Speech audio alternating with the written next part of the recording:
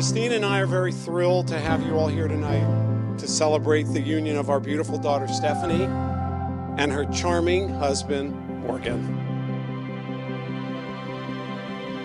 Morgan, my beauty, my love, my soup snake. I love and appreciate how you always treat me with respect and as your equal in life.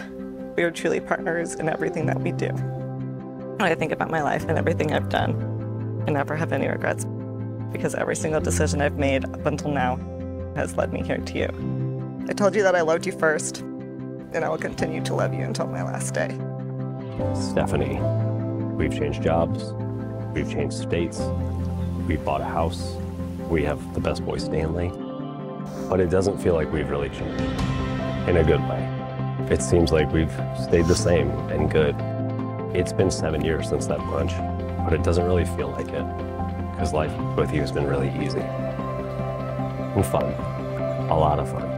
I'm excited to see the world with you, to take on new adventures with you, and to grow with you. I love you and stuff, and I'm really excited to spend the rest of our lives together. May your bond of love be as difficult to break as it would be to put together these pieces of tiny glass.